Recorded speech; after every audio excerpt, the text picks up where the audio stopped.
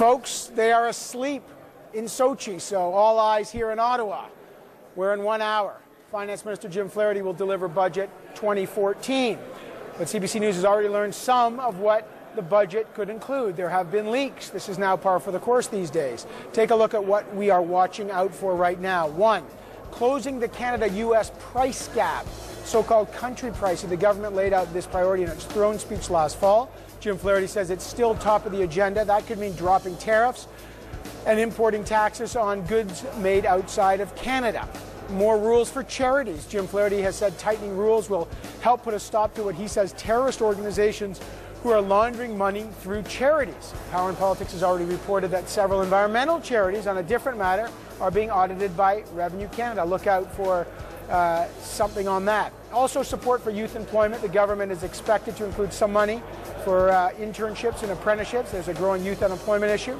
Expanding broadband internet. CBC has learned the budget will include money to extend high-speed internet access to about 280,000 households and businesses in rural and remote areas. Sources telling me about $300 million over a number of years for that. Funding for infrastructure also expected. Last year, the budget promised $53 billion over 10 years for infrastructure. This year's budget could include more details about where that money could go. Detroit-Windsor Bridge, Champlain Bridge, look out for that. CBC has also learned that the government will signal new support for Canadian automakers in Budget 2014 as a way to keep car plants and auto sector jobs in Canada. Look for some money to a Chrysler plant in Windsor, Ontario. Also, sources saying that there might be money for sports. Hey, it's in the middle of the Olympics. Don't be surprised to hear about sports. I'm also hearing from some sources that maybe the food industry, the fast food industry, might see some changes to the temporary foreign workers rules around that. They've been calling for that. And you always look for clues here on Budget Day. Outside Jim Flaherty's office, I walked by, and there was all these kind of Tim Hortons fast food stuff. So I'm trying to read the tea leaves, as it were, on that, but you never know. We'll wait for another hour. Let's try to read the tea leaves with 3 MPs. This is what we're doing now. The name of the game is speculation. Joining me now is James Rajat, an Alberta Conservative MP and the chair of the Standing Committee on Finance. Beside him is Murray Rankin, the NDP MP from BC, and Dominic LeBlanc, the Liberal House Leader. Good to see all of you. Good to see you. I kind of like this day. This is exciting. The country tunes in to watch how, almost $240 billion of taxpayer money is being spent.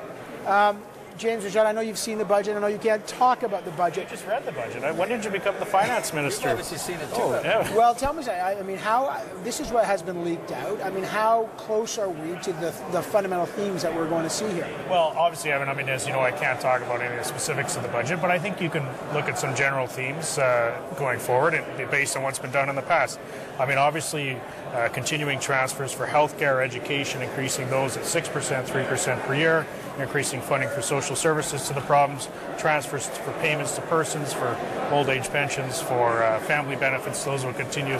But continuing to tighten our belts on the $70 billion of discretionary federal spending, that's how we're moving to a balanced budget to next year. I fully expect Minister Flaherty to say we're staying the course and on track to balance our budget next year.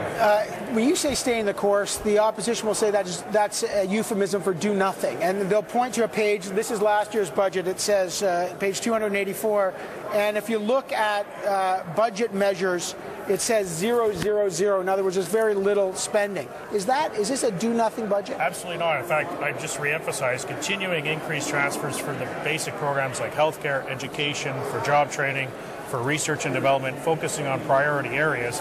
But at the same time, that $70 billion of federal discretionary spending, reducing those budgets by about 7% so that we can, in fact, reach a balanced budget at the same time as fund Canadians' priorities.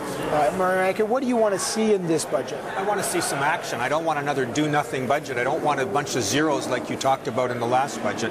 I want to see some serious measures to help families who are hurting. I want youth unemployment to be addressed aggressively. Their unemployment rate is almost twice that of ordinary Canadians, which is still not good enough. We're hearing that will be addressed with internship. I hope so. We'll be watching, because so many young people, Evan, are underemployed. They're working in part-time jobs. They're not working to their potential, and this government has an obligation to help those people rather than just talking the line about austerity, and not helping Canadian families get back on their feet.